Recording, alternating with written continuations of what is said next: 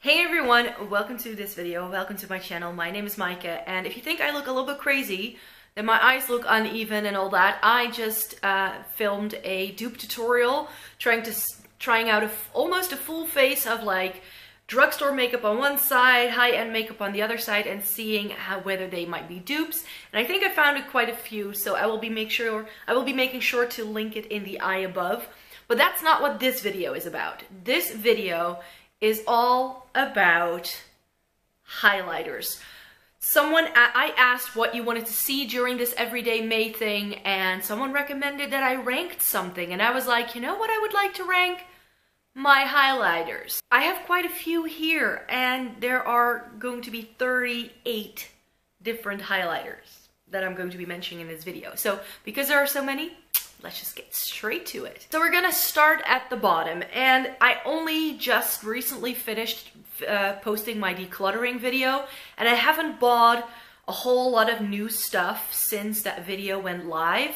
So that is also why my makeup or my highlighter collection is now at a point where I'm like, yeah, I like all of these. So ranking them was quite hard, but I did get one highlighter quite recently by Essence. This is the My Glow Passion highlighter, and this I felt was just not a great product. This is very chalky, very, you know, it looks very nice when you try it on, when you swatch it as well. Like, it looks, there's a swatch of it. I'm not sure if I'm too far away for you to see this, but that's the swatch right there. Once it goes on, it's just not that shimmery. It's a little bit chalky and powdery as well, which quite frankly is just a little bit of a shame. So this was just one that, you know, the packaging of this is so super duper cute. So you're like, wow, this should be a great product. But then the product inside, nah, could have been better, Essence. Another product that I wanted to put in my bottom part, because it's just that one I don't really use a whole lot, and it's this highlighter by Catrice. This is their highlighting powder in Stardust, and I only keep this around because it used to be one of my favorite highlighters, and they no longer sell this. This has been discontinued quite a while, and for a drugstore highlighter from that era, you could say, it's quite nice. But also this, I feel, compared to other highlighters that are out on the market right now, it is just a little bit on the chalky and powdery side. It definitely has a little bit more of a sheen than the Essence one. There you have it. You see the difference a little bit there. And it's much more of like a white highlighter as well. So for me, that's why those are at the bottom, because they are just not my favorites anymore. I only really keep the Catrice one just for references whenever they do new highlighters such as this. This is their new 3D Glow highlighter. This is in the shade Icy Glaze, and this is a very nice white toned highlighter. This is a much more intense like gel texture. It's like gel to powder almost, and this is really, really nice and much more intense. But to be quite fair, with a lot of these Essence and Catrice products, what happens with me most of the time is that I buy them to try them for videos and to compare other things to and all that, but in my daily life, I just don't reach a whole lot for these. I always keep a couple around. As you can see, this has a really nice shine to it. It has a very nice texture. It's quite intense as well. Really nice product. I do have to say that. I have to put it out there. But to be quite fair, it's not my favorite in terms of the selection that I have here. I mean, there's 38 of them here. Also in the bottom for me is this Kat Von D eyeshadow in the shade Thunderstruck. And not because I don't like this highlighter or the shade. Of course, Kat Von D is currently quite controversial. And this is an eyeshadow that you can no longer get. So the reason why I'm also putting it in the bottom part of my highlighter ranking is because A, it's Kat Von D, and 2, it's been discontinued, so you can no longer get this. And it is a really nice shade. It has a nice duochrome to it, and it's definitely more of a highlight for me than an eyeshadow, I would say. So that is the Kat Von D. Makeup Revolution do some really, really nice highlighters too, but I do have to say that with this bulky packaging, I just don't tend to reach for them. This is their Triple Baked Highlighter in Radiance, and it's a really nice sort of like peachy shift highlighter.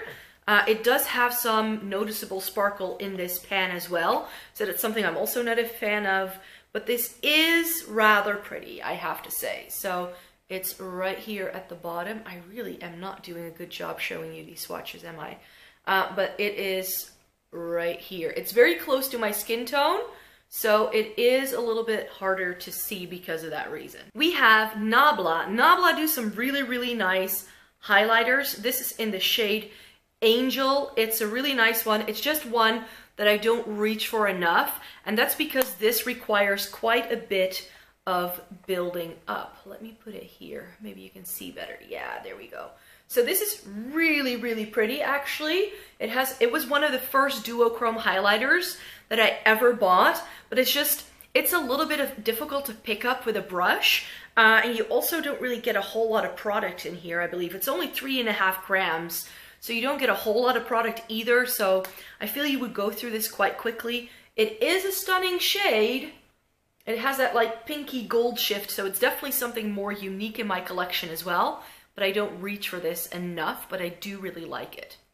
It does bring me joy, let's put it that way. I have the Annabel Hololighter, that's what this is called, and this is in the shade Nova, and I do like this, don't get me wrong, but it is a bluish purple shift, and that's something that I don't wear on the daily, which is why it goes in the bottom. Again, let me see if I can swatch this a bit better for you. There you have it. It is a really, really pretty product. Again, most of these, I just decluttered my collection, so I will be liking all of these, so I just want to point that out there. Just because some of these are in the bottom doesn't mean that they are bad products. I enjoy all of these. But there you have Nova. Quite possibly the biggest shock for most people, I think, is the fact that Champagne Pop by Becca is not my top fave. In fact, this is in my bottom list, and for good reason, because Champagne Pop is just much too dark for me. And even though I really like the Becca formula, you will see Becca coming up a few times, but Champagne Pop is just much too dark. I can only wear this in the summertime. We have Merry Luminizer by the Balm. This is also in my bottom part of this list. Not because it's not a great product. It was one of the first highlighters I ever bought. You can see there's a big dent in there too, but I really don't use this enough anymore. I just can't get rid of this because it was one of the first highlighters I ever owned. And whenever I swatch this, it's so nice. It's that really nice sort of like soft golden look. It's just that I have other gold highlighters that I now prefer a little bit more, but I still really like this product. It has a really nice texture, really, really nice product, which is why I still want to keep it, but it is in my bottom 10. Then we have the Ofra highlighter in Blissful. Ofra make a really, really excellent highlighter formula, I have to say. The only problem I run into with some of the Ofra highlighters is just they're too intense. This is Blissful, which I knew would be too dark for me, but I also really am, I'm just intrigued by this rose gold. Let me see if I can swatch that for you right there. So this is much too dark, but it does have a little bit of like a lighter flash to it, which is again why I think this may work for me in the summertime. So this, I've kept this around. I bought it over the winter time in the Black Friday sale in a little mini, precisely because I knew it would be too dark and because I like the formula. I like this shade on me too, but I'm waiting for a little bit more color in my complexion. A product that I already know I can only wear in the summertime is this Dior highlighter. This is the Dior Skin Nude Air Luminizer in 001. This was a limited edition a few years ago, and I've used this quite a bit, as you can see right there. But this is again one that I can only use this in the summertime. I was thinking, yeah, it's quite similar to Blissful actually. It's quite a similar shade, you could say. So that's probably why these kind of shades just work on me better in the summertime. Another Becca one then, and this is another champagne split. I really wanted to have this for the blush. This is Pamplemousse, and the highlighter in here is called Prosecco Pop. So that's the other Jaclyn Hill highlighter. And this is more of a gold, and I prefer this over Champagne Pop because it's just a little bit lighter. So I can get away with it a bit more, but I just forget I own these champagne splits. Again, I love this mostly in the summertime. So there you have Prosecco Pop. A product that I need to just make sure I use more is the Laura Geller Baked Highlighter Duo in French Vanilla. Ooh, there we have a mirror. French Vanilla and Portofino. These are both stunning. Absolutely stunning. That's them on my fingers. And these have such a nice texture. Let me see where I can put them. That's Portofino, and that's French Vanilla. As you can see, this is just such a great, I love French Vanilla for setting my under eye. I just want to have that in a single someday. Portofino, I thought wasn't going to work on me. Portofino looks like it will not work on me because it has such a peachy undertone in the pan. But then, when you look at it swatched, it's a very nice light gold shade. I just kind of forget that I own it, but I do really like the product. Another Ofra highlighter. This is another one that's quite new to me. This is in the shade Pillow Talk. And I just knew that a lighter shade like this would probably just work a lot better for me than Blissful. So let me put that right there. That is Pillow Talk. It's a very sort of icy pink, which is why I haven't used it a whole lot yet, because I was also really busy trying out other things. But this is a very, very stunning highlight. Another Becca highlight that I wanted to put in here is Rose Quartz. This is my newest Becca highlighter, and I just really haven't used this a whole lot, you could say. So that's why I'm putting Rose Quartz all the way more towards the bottom, because I just need to get more use out of this before I can really say much about this. But I really wanted to have this because in terms of pinks, where am I gonna go? I'm gonna go right here. So there you have Rose Quartz, and I think in terms of like rosy, more rose gold kind of highlighters, that this just suits my skin tone a lot better than some of these. But it still sort of fits in that same vein. It's just a lot paler, I feel. And then we're getting into quite favorites kind of territory. This is one of my oldest highlighters. This was a highlighter I bought before highlighter was a thing. Yes, that can happen. This is the Catrice highlighter from a limited edition collection called Enter Wonderland, and this is in the shade Fairy Dust. And this is how I found out that I really like peach toned highlighters on me. This was the first peach toned highlighter I owned. It's perhaps, in terms of highlight, like if you compare it to some of these like more intense things right here, this is like, you just want to laugh because it's very subtle, but it's right there. You can barely see it on my skin, but that's what I like about it. This is just such a great subtle peach toned highlighter. It's so, so gorgeous. NARS Albatross. This is one of those shades that you look at it in the pan and you're like, will that do anything? It looks like a matte white, but if the light hits it, you can see the gold sheen that it has. And in terms of gold highlight, I really struggled a long time to find some things that worked on me because I'm so fair-skinned. And I think that this is a gold highlighter that anyone with fair skin can get down with. It has a little bit of that white gold base, but NARS Albatross is not my favorite white gold highlighter. I've got better ones that I like more, that are much more intense than this. Peach toned highlighters then. I wanted to try some, and this is the Milani, what is this called? Luster Light Highlighter in the shade Hypnotic Lights. I had to hunt this down. As far as I know, this was limited edition, so I don't think you can find this anywhere anymore, but this is a really nice sort of like duochrome peach. And it has a pretty thick, almost creamy texture to it as well. Let me swatch it right there. And it's just, it's a really nice one. It's a little bit more subtle, but it has that peachy pink shift to it, which is why it's very special, but it's also a newer one to my collection, which is why it's not higher up on the list because I haven't used it enough. Ofra Rodeo Drive. I really wanted to buy or try an Ofra highlighter a while ago, and then I actually wanted to get Blissful, but that was out of stock. So I decided to go for Rodeo Drive instead, and this is, oh, this is just stunning. This is so pretty. In terms of gold highlight, again, I'm not a big fan, but there's just something about this that really made me fall in love. It is a little bit like too noticeable on my skin though, because the gold in this there's definitely like a yellow undertone to it. So again, more of like a summertime thing for me than anything else, but I do really enjoy that.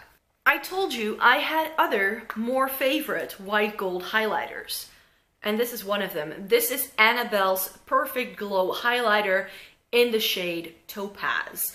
I got this in a swap. This is a Canadian brand, and this is, oh, this is so pretty. You may see that I've only had this for a short while, but I already have quite a big dent in the middle because this is absolutely stunning. It definitely is like the more intense version of Albatross. It has more of a white base to it, but that's why I love this so much. This works really well on my skin year round. Then my very first ever Becca highlighter was Pearl, and this is the only true white highlighter that I currently own, and that is also why this is not higher up on the list. Again, I love Becca formula, but because this is so white and so icy, I feel it may be actually a little bit too pale. It definitely highlights on my skin. This was one of the very first highlighters where I felt like, oh yeah, that definitely highlights something on my skin here. It's very pretty, but I just don't really wear this tone a lot, but it's Becca, and that's why I can't get rid of it. Moving on then to LA Girl's Strobe Light Strobing Powder. This is in the shade 110 Watt. And I'm not sure if you can see this on camera, but there's a lot of powder kick up around this, and this is very well used indeed, because this is my favorite, more like white gold highlighter. I think this may actually be a little bit darker than, yeah, this is a little bit more yellow, a little bit more gold than the Annabel, but they are very close. These are really, really nice. I really like this LA Girl formula, and I think that more people should be raving about this, which is why I push it up a little higher than the Annabel, because I just think that this is a great product with a really, really stunning formula. My number 16 would be this, my newest highlighter, the Fenty Beauty Kilowatt Highlighter in a Lightning Dust and Fire Crystal. I really wanted to try a Fenty Beauty highlighter. They just aren't available over here, which makes it a bit of a shame because they're difficult to find. So I picked this up when I was in London, and to be quite honest, I've only put it on my face like once or twice, so I can't say too much about this. So this would be, let me see, the less intense side is Lightning Dust, and then that is Fire Crystal, right here next to each other. And I really like these. They are a little bit more on the champagne side, but it has a little bit of a peach undertone. I definitely think that if you have light skin and you're looking for a light champagne, that these are quite possibly the best. Another Annabel highlighter, the last one. This is another one of those Hololighters, and this is in the shade Pegasus. And this was one of those things I was like, will it look good on me? But it is like a peachy pink tone shifting duochrome highlighter. And this is gorgeous. I'm not sure if you can see that. Oh, there you go. You see that? It is absolutely stunning. And on my face, it's magic. It's like unicorn pee in a highlighter. Then we're moving on to my one and only MAC highlighter. And this is Show Gold, and I'm putting this in at number 14 because I do feel that I have other shades that work better on me. But this was one of those highlighters that just intrigued me the minute I looked at it. It's one of their extra dimension highlighters, and when you look at this in the pan, you might think, Micah, that is going to be way, way too dark for you. Which is also what I thought, but I decided to bite the bullet and just give it a whirl. And this is a gold. Ooh, let me put it back. This is a gold that shifts pink. This is very similar to Fire Crystal, actually. It's got a little bit more pink to it, I'd say. Unlucky number 13 would be the Physicians Formula Butter Highlighter in the shade Pearl. I really like this. And I like this because it has a really unexpected color to it. It is, like, it looks white in the pan, but I was expecting this to look white on my skin. So I'm not sure if you can see this in the video, but in real life, this has, again, like that pinky gold shift to it, which for a very light shade like this is very unique, but just a little bit more amazing at spot number 12 is Hippo by ColourPop. This is the same texture as Pearl by Physicians Formula. It's definitely sort of like that cream to powder kind of texture, but I just prefer the shade of this. This is one that I will actually actively seek out in my stash, in my collection to wear, because it has a very, very nice sort of like pinky purpley shade to it.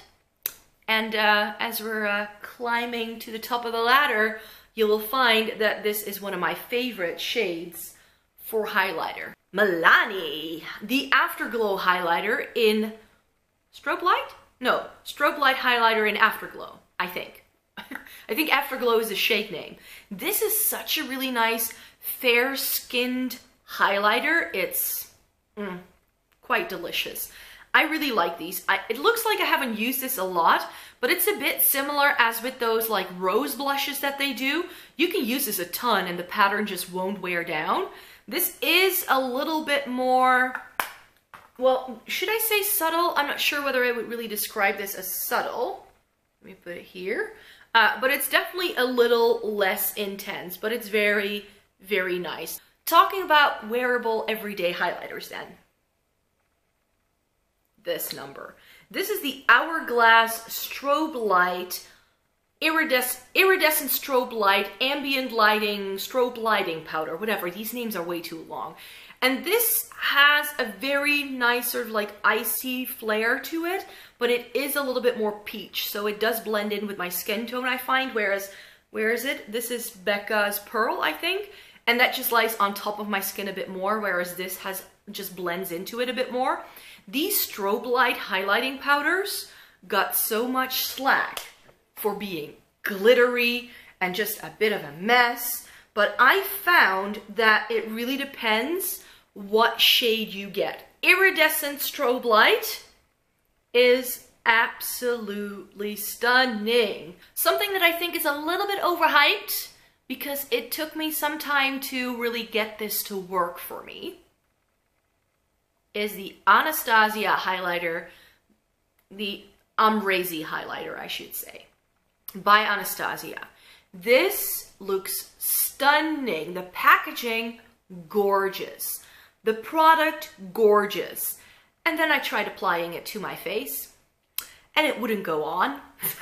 So I found that this is the kind of highlighter that has a little bit of a layer. So you can see where, perhaps see where I've used it the most. And I feel that if I really sort of like scrape a little bit with my brush into this product, it's fine. And I've been using this all month in April, and it looks very yellow and very gold in real life. But I feel that when you apply this to the skin, it just blends in and it's just glow. Like glow lit from within. It's very universal. Number 8, which again, I think people are going to hate me for this because nobody seemed to like these. But I don't know why, because I really enjoyed my Too Faced Love Light highlighter in the shade Ray of Light. I very deliberately didn't buy this in the lightest shade, which is like also a very white shade, but this is a peach toned highlighter. And when I decluttered my highlighter collection, I found out, because one of my things, like every year I think like, oh, what would I like to try this year? And one thing that I thought I would want to try was a peach tone highlighter. I already owned it.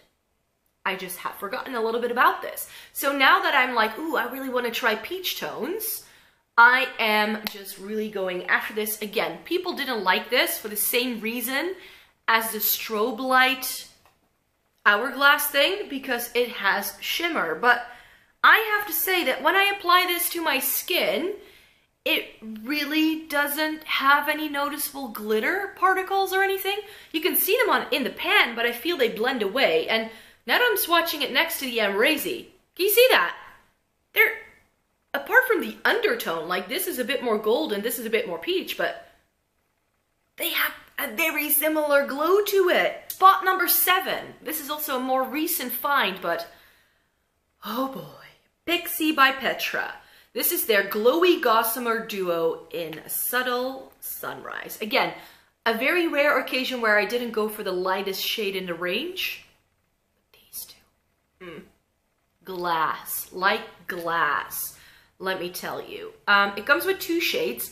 A more champagne-y pink shade and a more peach. And especially that champagne-y shade. That one right there. Can you see, like, you can just see what I like, right? Right there. That is like my kind of highlighter. The peach one I haven't tried a whole lot, but again, I was trying to go for that peach look. So this is one that I wanted to try out more over the summertime, because I feel that this is more of like a, where is it? Summertime sort of thing. See? Top 6. And the only reason why this didn't make it into my top 5, because this is top 5 material, but I had to be tough here, guys, is because I just like the other ones a little bit better, and they have been longer standing favorites for the most part, but except for one. It's my Becca Vanilla Quartz Highlighter. I went absolutely crazy for this. I bought this and then just didn't wear it a whole lot because it seems quite yellow in the pan, and I was like, I like it, but I'm not really sure whether it looked nice on me. I was so wrong to put this to the side for so long, because the minute I start using this, I was like, yep, give me more. Top 5. And we're starting with subtle highlights because I like me a good everyday highlight, and one of my favorites is by Kiko, and this is their Glow Fusion powder highlighter in the shade 01. I'm not sure what the shade is called because they never put it on their packaging, but this is a very nice light gold, but a very subtle one. So in terms of, like, if you put this next to Becca, it will probably look like a bit chalky, but this is just really nice for everyday. This is just if I don't want to go for something so intensely glowing, but I don't think I reach for it as much as Dandelion Twinkle by Benefit. This is another one of those products that a lot of people are like, it doesn't do enough, but sometimes people, that's exactly what you want. It looks quite powdery on your finger, but then it's right there. Do you see that it's very similar to the Kiko one, but just perhaps a little bit more glowy? I mean, I just really, really like that shade. I'm going to be showing you my top 3. Can you guess what made it into the top 3? It's all high-end. I do have to apologize for that. First up, top 3, number 3, Urban Decay Aura. This has gotten so much love. Can you see? There is a dent in there. Oh boy. And this is just, I know that everybody liked this. Most people, I think, went for Sin, which is the champagne. But when these came out, I went to the store and I just saw Sin. Let me swatch the top 3 together right here. Sin would be too dark for me. Aura, oh, look at that. This is so nice. And then we have my top 2. And number 2 would be NARS's Fort de France. Now, I said that most of what's in my top 5 is definitely stuff I've had for longer, but this made it very quickly into my top 5. I only got this last fall, and I've already, look at that dent. Oh my, like, I've used this so much in terms of texture, finish, ease of use. This is one of the best highlighters on the market today. Of course, it swatches horribly now. Oh, there we go. Look at that. And this is just one of those highlighters that the more you buff it into the skin, the more it starts to shine. And then, drum roll please, my top favorite highlighter, Becca Prismatic Amethyst. This is very well used. Because of the pattern, I don't think you can really see it from that distance, but this has gotten some love. There's definitely a dent here. This is pretty much the same as Urban Decay's Aura. Wait, let me see where I need to swatch this. I can't see it. Oh, here. Let me put it right there onto my arm. As you can see, this is Aura, that's Prismatic Amethyst. Again, they're very similar. I can wear this year-round, no worries. I can chuck this on. I can make it super intense and glowy. I can tone it down by applying a little less. This is just my perfect highlight shade. And that is why it deserves the #1 spot as well. So those are all of the highlighters that I own. And that's how I would rank them. Please let me know in a comment down below if just what is your favorite highlighter. I would be very curious to know. And without further ado, thank you very much for watching. Give this video a thumbs up if you liked it. Subscribe. I'm currently doing 5 videos during the work week. So from Monday through Friday, there's new content going live just for the month of May. And with that being said, thank you very much for watching. I hope you have a great day. Bye.